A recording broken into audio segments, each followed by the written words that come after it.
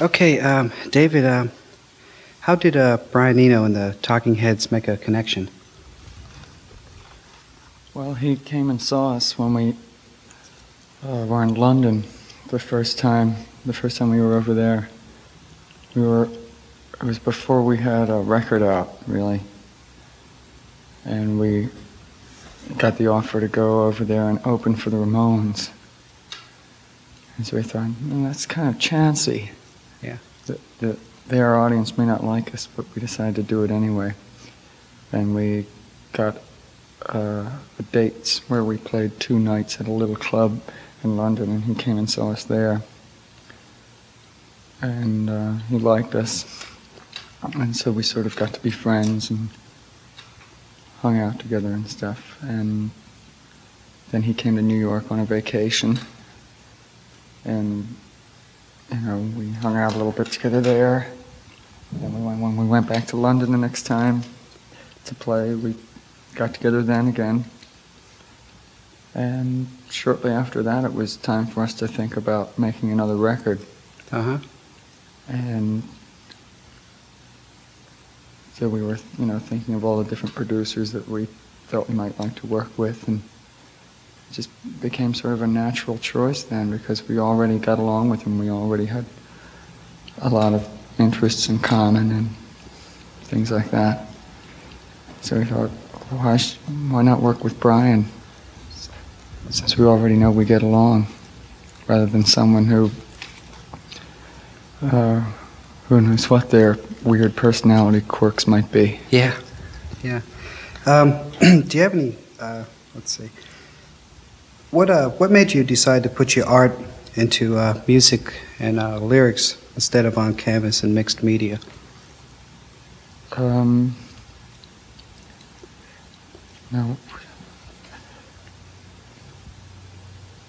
As far as like your art, and like it seems you went in like the music direction. You were in that school, and instead of more or less going into the direction of a way a regular artist would go, with trying to make it, with his paintings or his sculptures, you decided to do it in music. What made you decide to do this? It seemed more real and more sort of, I don't know, lots of things seem more real, more vital, more exciting. It seemed to get across to a larger number of people. The direction I was going in art was sort of in that direction anyway. Mm-hmm.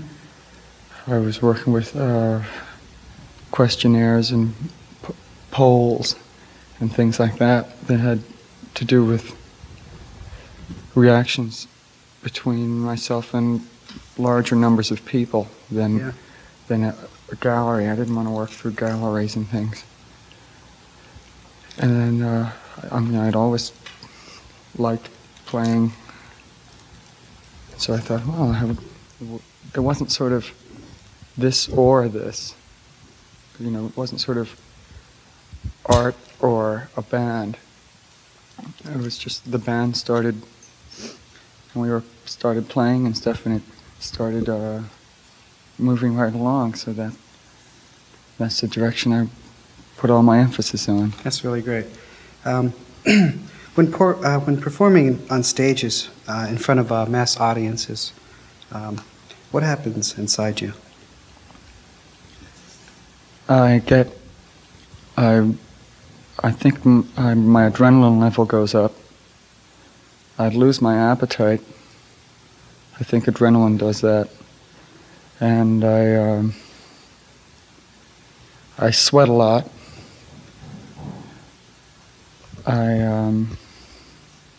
I get pretty nervous, although I don't, and sometimes I have to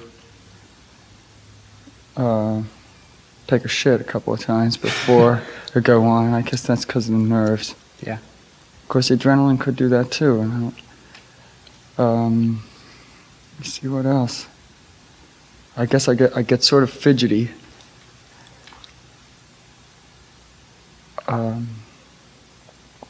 if I have any illness, like a cold or stomach ailment or anything like that, it disappears very short, just before we play. Yeah. And then about an hour after we finish playing, it comes back, just the way it was before. But for that period, it's real bizarre. It's like if I have a stuffed up nose or cold or anything, it just everything, all the symptoms disappear, and then afterwards they all come back, and I feel sick again. It's amazing. How did you like playing in Berkeley? I liked it. The sound was good, at least where I was standing. I felt pretty good about it. What differences did you find in the crowds compared to the crowds in New York? I think it's a little hard to generalize. I think crowds here are a little more willing to dance. Yeah. That's one thing I can notice. Although I think there's a wish to dance in New York, but I guess it's a cliche of jaded New Yorkers trying to be cool. Yeah. Tell me this. What was your impression of the art situation in Rhode Island and in the East Coast area? Well, Rhode Island's a little place, and I think you could almost say it's like most of the world right now. Most people think of New York, I think, as the place where most of the mixing goes on. Yeah. And their interactions and all that sort of thing in that world. And it's also where all the buying and selling goes on. Yeah. And all that. It's been called the imperialism of the New York art world. Yeah. How do you feel about being called a new wave or a punk rock band? I think it's, I imagine a lot of groups feel that they don't like to be categorized as